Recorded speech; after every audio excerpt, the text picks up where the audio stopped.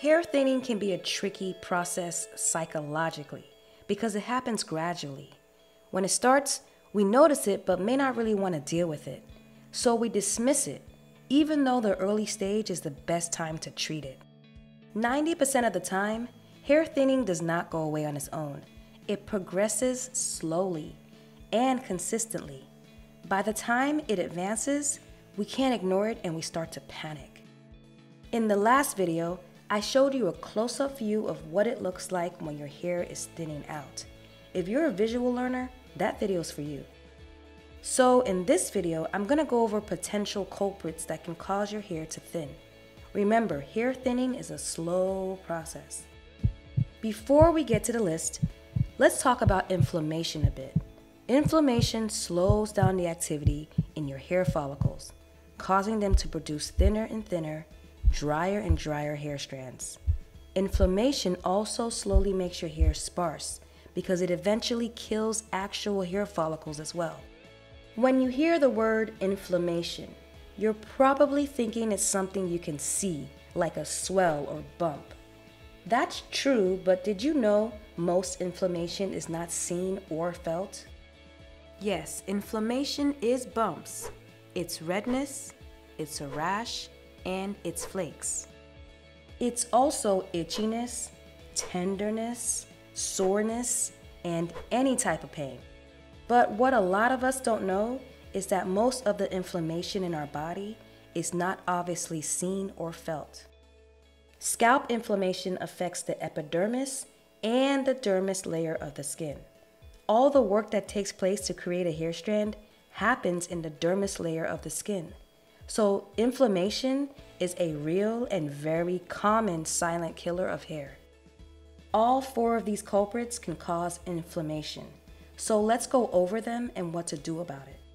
Amongst other ingredients, due to all the waxy emulsifiers in them, creams are probably the worst thing you can put on your scalp. As I mentioned earlier, the system within a hair follicle is alive. In fact, your whole scalp is alive. It's very active compared to other areas of skin. So as long as it's interacting with the environment, it's also very self-efficient. Using creams on your scalp is like playing Russian roulette. It can throw off your microbial activity and make way for bad bacteria to flourish. It also clogs up your hair follicles. Both issues lead to the same result, inflammation. So if you have to use creams in your hair, avoid your scalp. Start an inch or two away from your scalp to be on the safe side. The best thing to do is to use a liquid and oil to moisturize and lubricate your hair. But if you do use a cream, opt for a more thinner, more liquidy type. They tend to have less emulsifiers in them. Most importantly, cleanse your scalp and hair consistently to remove accumulated buildup. No matter what type of products you use, buildup will accumulate. The thicker and more synthetic your products are, the more you should be on top of this. Tension may seem to be an obvious one, but the type of tension I'm talking about is not. The idea of tension tends to be super under-exaggerated. We only seem to look at the extreme cases. But when I'm talking about tension as it relates to hair thinning, I'm talking about any form of tension. It's not just the extreme cases, it's all and any form of tension. Check this out, we're so unique. Our hair isn't just unique on the surface. Under the surface, our hair follicles are also unique. Unlike literally every other hair type, our hair follicles are not straight. They curve. There's no uniformity in the positions of our hair follicles. It seems like every part of us has a lot of character and diversity. Anyway, because of that, our hair grows almost parallel to our scalp. So as you can see, our hair strands shoot out from every direction. It's way easier to cause tension to our scalp compared to straighter hair types, due to the way our hair strands emerge from our scalp. There's already tension at the base of each hair strand. Our hair wants to grow up and out, and it needs plenty of space to do that. So every time we try to flatten or pull our roots in any way, it puts even more pressure, even more irritation to every base of every hair strand. our hair is very sensitive to tension of any kind.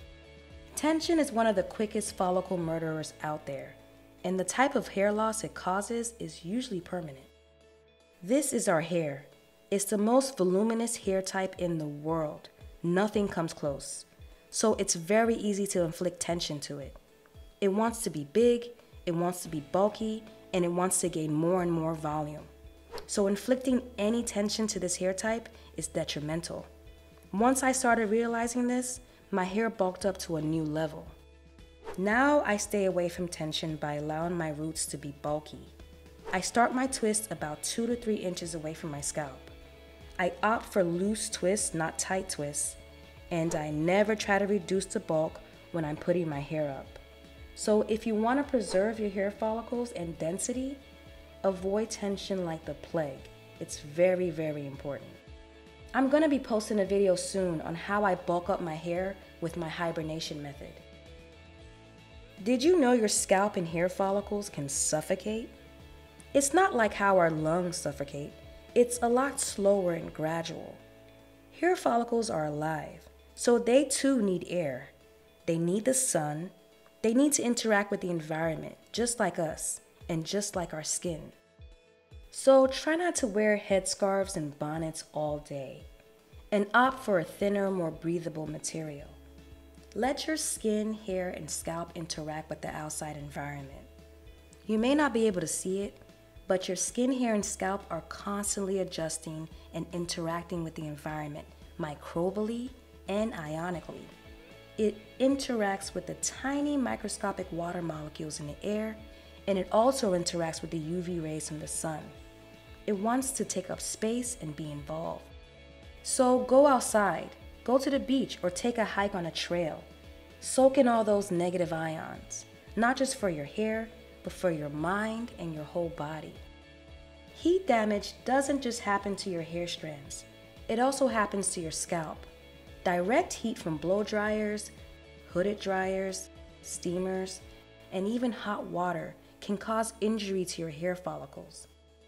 I made the decision to stop using hooded dryers and steamers for this reason.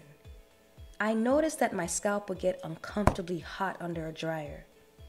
I also realized that my hair doesn't really need extra external heat for a conditioner to penetrate. For me, a shower cap for 30 minutes or so is better. My hair has definitely become denser after deciding to stop using hooded dryers and steamers. I also stopped using hot water to wash my hair a long time ago. Trust, I know it's tempting, but water that's too hot can be damaging to your scalp, hair, and skin. I posted a heat series to show exactly how to select the right blow dryer for your hair, how I protect my hair from heat damage, and the blowout method I use to avoid heat damage on my scalp and hair. There's definitely other potential culprits in these 4 things. These are just the ones that are a little easier to miss. So if you can think of others, help another sister out and mention it below. Think of your scalp as very sensitive skin with large pores. It's a door to your internal body, so it's important to keep it healthy and to encourage it to continue to be self-sufficient. As always, thanks for watching. See you in the next video.